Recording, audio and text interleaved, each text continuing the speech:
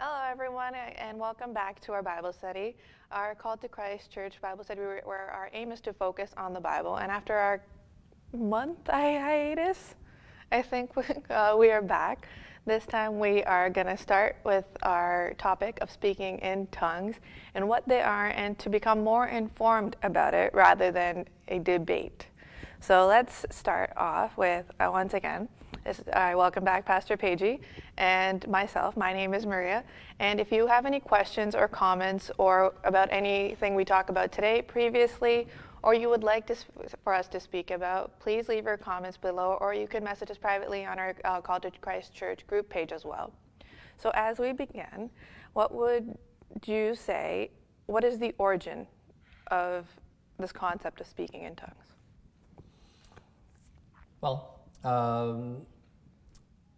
biblically, the speaking in tongues, we see the Christian biblical speaking in tongues in the book of Acts after Pentecost. But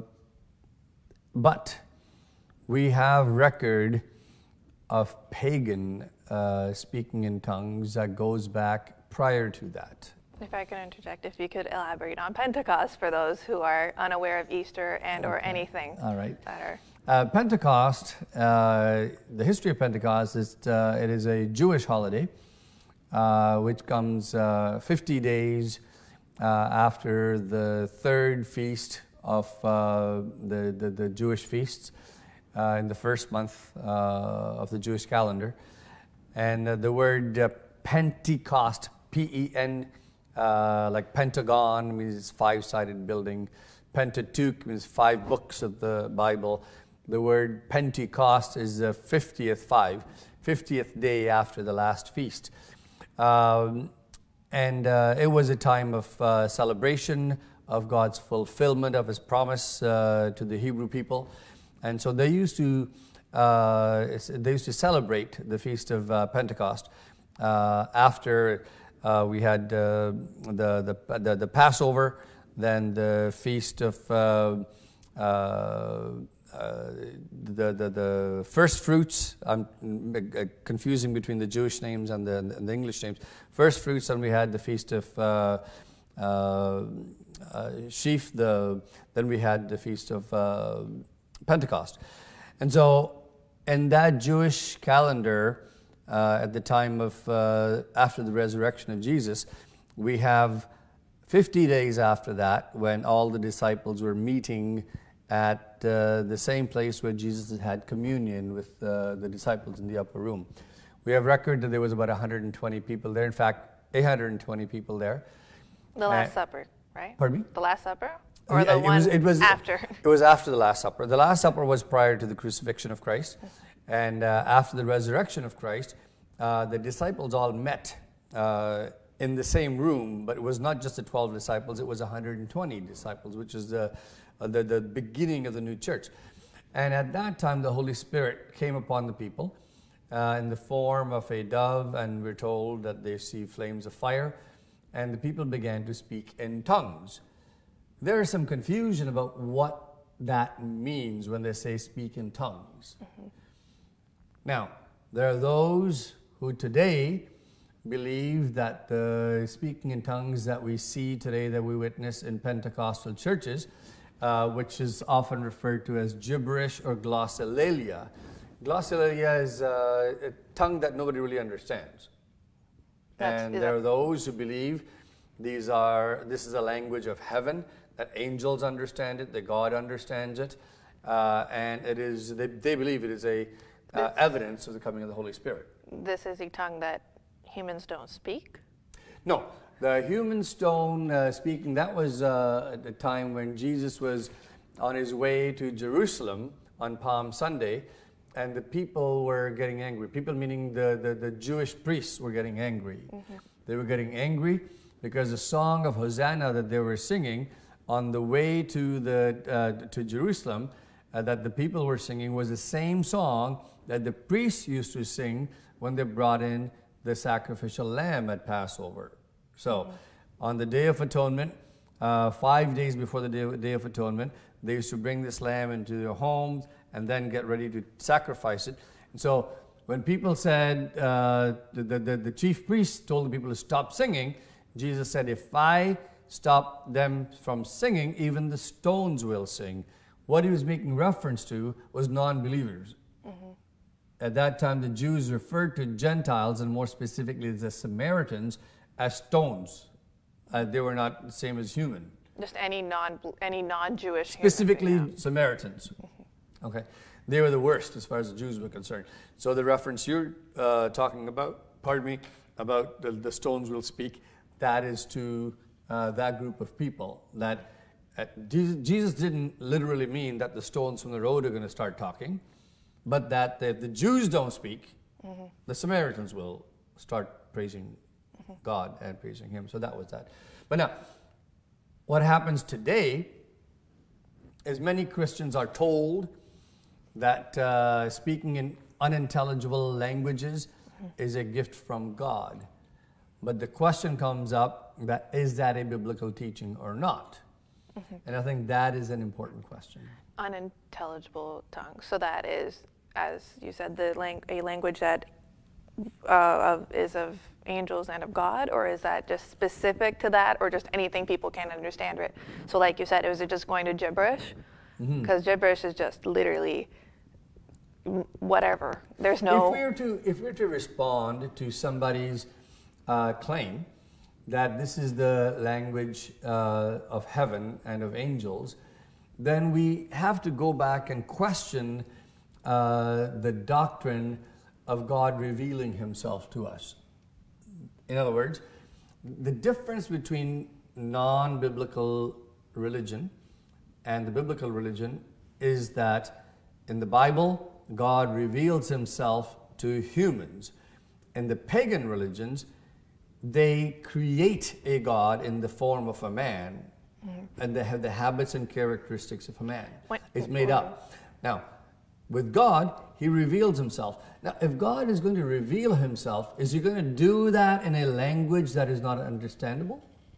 That doesn't mean that God, in order for God to reveal Himself, means He has to be communicated. We have to understand. When you say reveal, I think that itself is beyond what we understand, because what we understand as Christians growing up is that God is beyond our understanding. So when we say reveal, you expect something understandable, something tangible. So there's no absolute revelation to us in any manner throughout the Bible. Even when Moses saw God on Mount Sinai, he was gone for many days, to the point where people thought he was dead. So there was no absolute revelation to us. So why would the concept of speaking in tongues even exist? Okay. Speaking of tongues is somewhat related to what you're saying, but the issue of whether or not God reveals Himself to us or could reveal Himself is a different discussion, but I'll address it briefly. To say that God did not or cannot reveal Himself to us is really limiting God. I'll tell you why. We know as Christians that there are three ways that God can be seen. One is in the Bible. John chapter 17 says, "This is life eternal, that you know the only true God." Well, if the life eternal is knowing the only true God, that means there's a way for us to get to know Him. Now, Jesus tells us, the Bible tells us, the character of God is given to us in the law, in the moral law. God is perfect, God is loving, God is gentle, all that stuff. But the personification of God's character is seen in Jesus. Jesus says, "I am in the Father is in me." Whatever you've seen, the disciples say to Him, "We want to see the Father." How can we see the Father? And He said, "How is it possible that you've seen me and you say you haven't seen the Father? If you've seen me, you've seen the Father." But is that an absolute revelation? It is. So you're saying that if we can understand the Bible in its entirety, we know God, and if we can understand Jesus, we have become to understand Jesus. Yeah. But that is beyond our comprehension as humans. We cannot understand such purity because we are made through sin. We don't understand the purity. We understand, that's part of what we're told, is that we accept Jesus as our Savior by faith.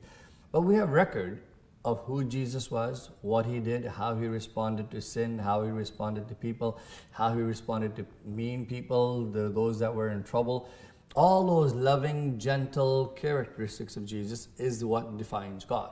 The third place is the nature.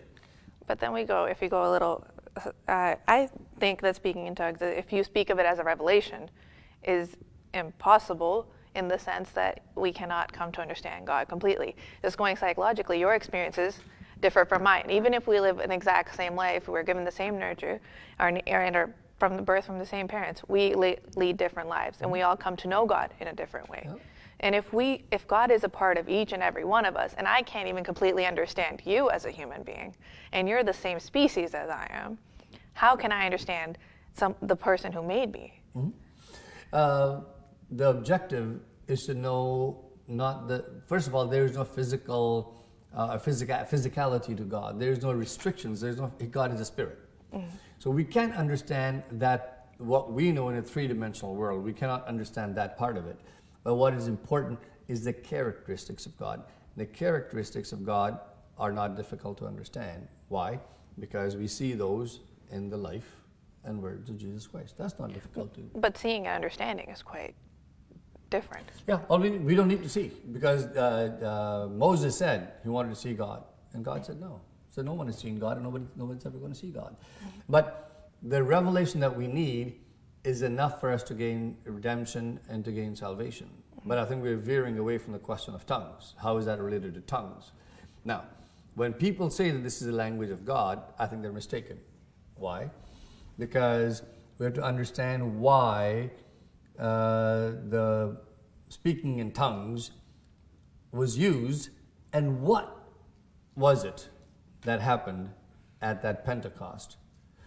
When the Holy Spirit came, did people speak in tongues that were not understood by others? They were understood. They were understood.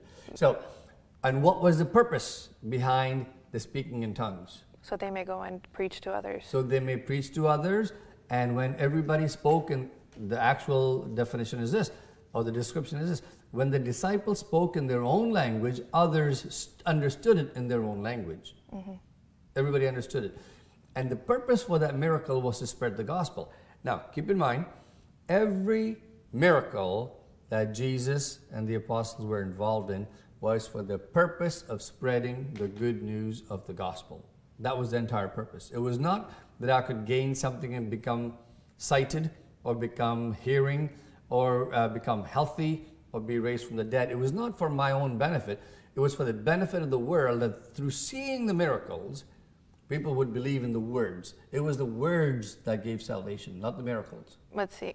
Through the miracle to be believing, isn't that opposite of what Jesus taught? What do you mean? To believe without seeing? No. Jesus, in fact, said that, I believe it's Matthew 5, that this is evidence of my surety that God is the one who gave me the message. Now, he did say to some of the non-Jews that I have not seen such faith even in Jerusalem, because some people believed Jesus without evidence. So he did. So that would be ideal, but that wasn't the objective of the miracles. But then what is the point of Jesus saying, blessed is he who believed without seeing? And I know I read it. I don't know which passage, but he's said it. And I mean, we've always believed that us believing without seeing is something absolute, which is why we resist idols. Mm-hmm. We resist anything because we're not supposed to objectify anything. We're not supposed to put our belief in one sacred thing. Even the cross is just a symbol of our belief. Mm-hmm. We do not put it or paganize. We do not go to church so we can see the cross. Mm-hmm. We pray directly to God. Correct. Our connection to church or anything is without, we're not putting any symbolism in anything. Mm-hmm. So what is, I'm trying to relate this question to the question of tongues.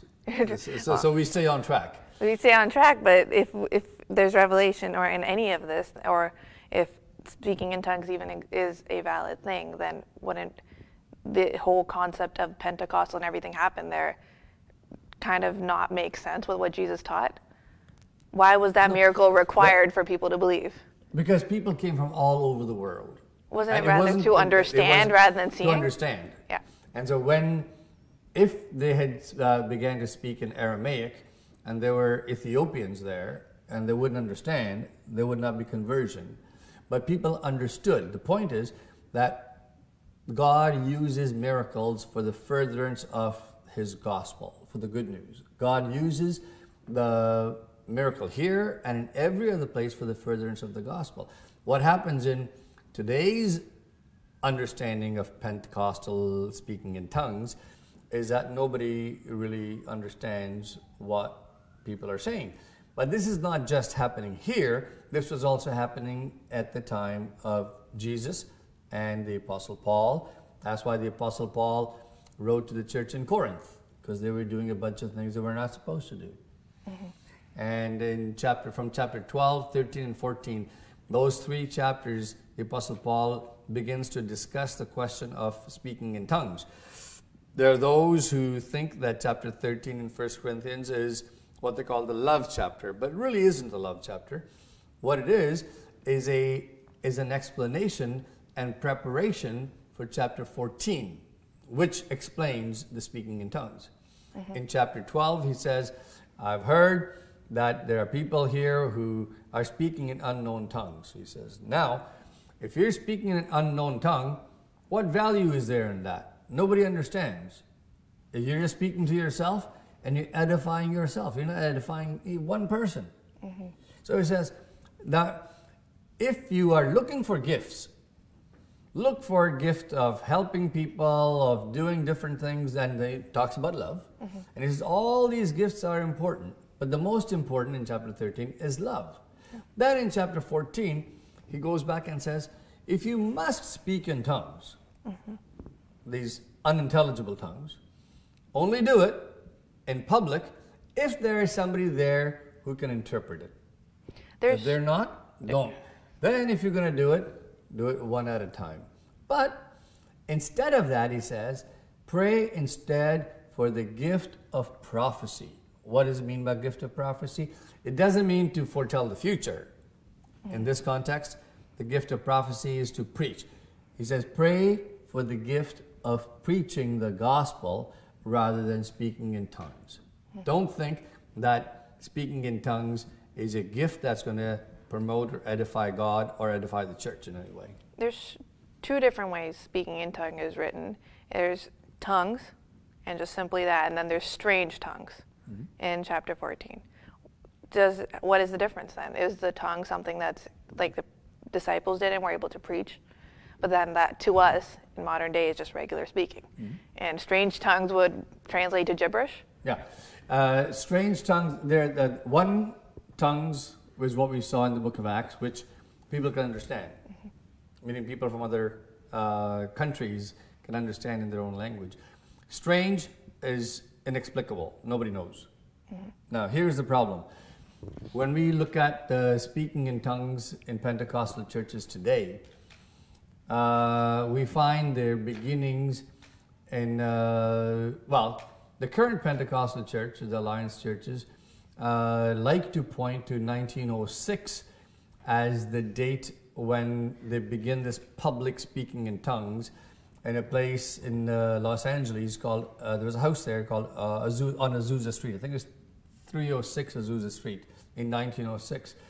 And there was a pastor that moved there from Texas who had been instructed by another pastor named Charles Parham, who had experienced speaking in tongues in 1901 in Topeka, Kansas.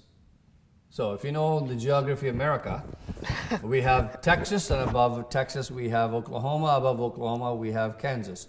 So this guy in Kansas, in Topeka, Kansas, this guy had experience speaking in unintelligible tongues, Charles Parham. He then went to Texas, and in Texas he began to mix with some other people. There he found a pastor who was a black pastor who was blind in one eye, and he showed him and trained him in the understanding of speaking in tongues, who then moved by train to Los Angeles. And there in that church, actually what happened was he went to church where the church had called him to be the pastor, but when he got there, they shut the door. They didn't want the pastor to come in. They didn't want him as a pastor. So he hired a house, and in that house he began to have prayer meetings and so on. There, as people came, that house was shared by not only by this pastor, it was shared by some other people who were also at the same time conducting seances. You know what seances are? No. Seances are where spiritualists call for the spirit of the dead to come and speak to them. Why? Why? They were just a mixed group of people. And so there were mostly people that were from Africa. There was a group of spiritists from Russia that were there, immigrants. And so at the same time, over a period of several days, there was spiritism taking place there. And then loud singing and dancing, supposedly Christian. And that is where we have the first example of the modern recorded speaking in tongues and gibberish, what we call today gibberish. Wait a minute. There's a little more. Okay. Scientists, after that, and researchers have gone to spirit worshippers in Africa, where they have nature worship, and in India, and in certain parts of Russia, where they have tribes out in the mountains and hills, where they still have this gibberish speaking in tongues. And they recorded it. And they brought it back. Mm-hmm. And it is the same as what we find in the Pentecostal churches. The unintelligible, same basic so is there truth, verbiage. In your opinion, is there truth to speaking in tongues in this day and age? I don't believe it is from God. Because if it was from God, you wouldn't have hardcore Hindus having, and not along with the tongues comes this ecstatic experience of rolling on the floor and being possessed. Mm-hmm. In Africa, in India, in Russia, and it's all documented. And so, in fact, the same group also took the taped conversations of speaking in tongues from these pagan spirit worshippers and took them to Christians, supposedly Christian Pentecostals, and they said they recognize it. And there were some who claimed that they have the spirit of interpretation. So they asked various people to interpret in various locations, and it was all different. So I don't believe that God would be a God of confusion. 1 Corinthians chapter 14 tells us, Paul says clearly, God is not a God of confusion. God is a God of order. Mm-hmm. And if God wanted to give somebody a gift, there would be a purpose for it. And we find that purpose in the book of Acts. And that purpose was for the spreading of the gospel, not for the sake of edifying ourselves. So, I lost my train of thought. So, as far as the speaking in tongues that we see today, oh, by the way, I should say that we do have record of what they call the holiness movement. The holiness movement was in the 17 and 1800s, mostly in the 1800s.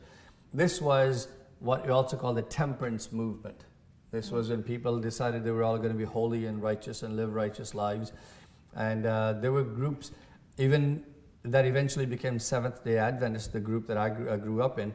There were actually ancestors of these same groups, and Mormons and Jehovah's Witnesses, because all three come from the same background, mm-hmm. that their ancestors were people who were also speaking in tongues, and that was long before 1901 or 1906. So we have evidence of people speaking, we have record of people speaking in unintelligible tongues.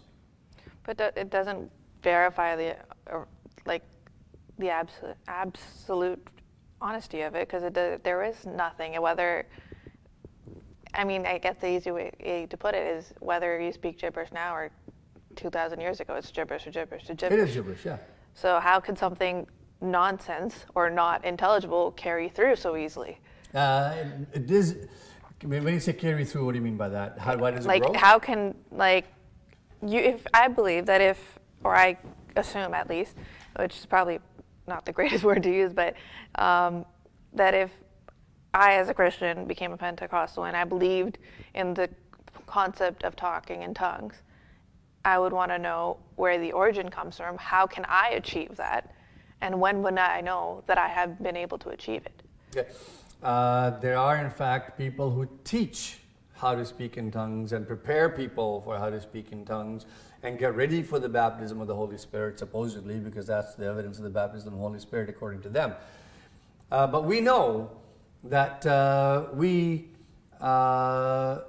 when we're gifted by God in the matter of speaking in tongues, the evidence tells us, both in the book of Acts and also by the Apostle Paul in 1 Corinthians, that the objective is to not be involved in the gibberish speaking in tongues.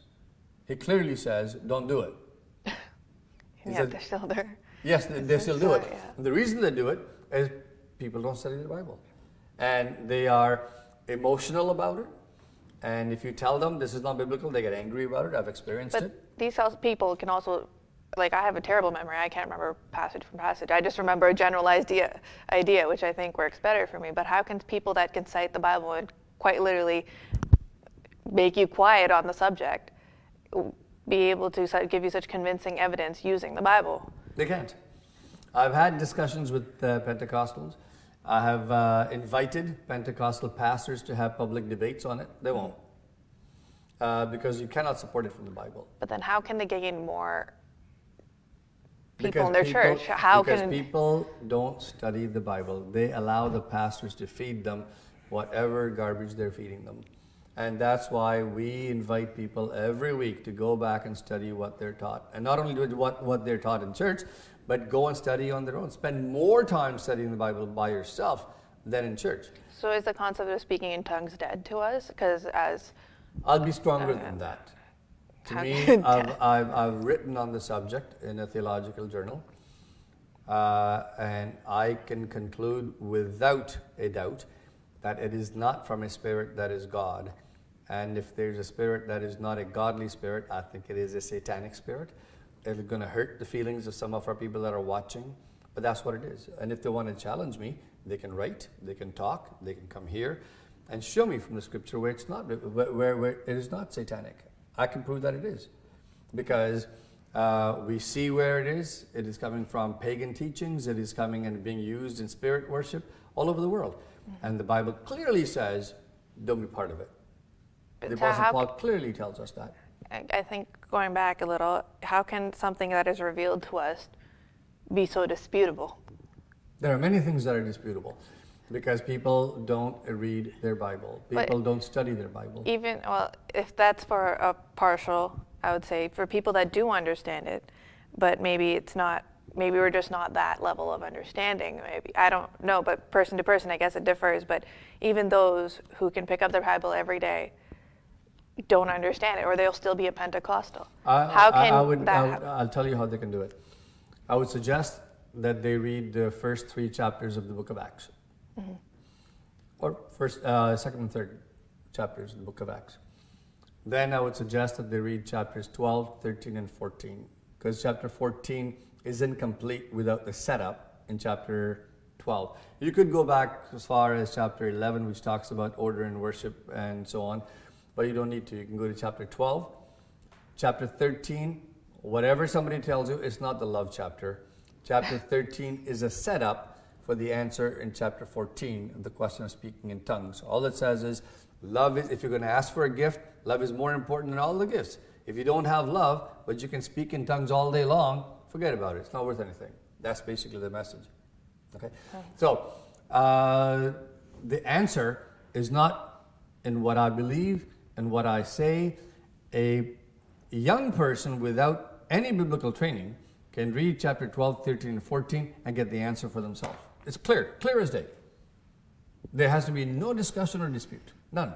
If there is a Pentecostal out there, I challenge you, I invite you to read 1 Corinthians chapter 12, 13, and 14, and you will not want to speak, you will not want to participate in this glossolalia, or the speaking in tongues. And it is most certainly not the evidence of the Holy Ghost coming to anybody. Not at all.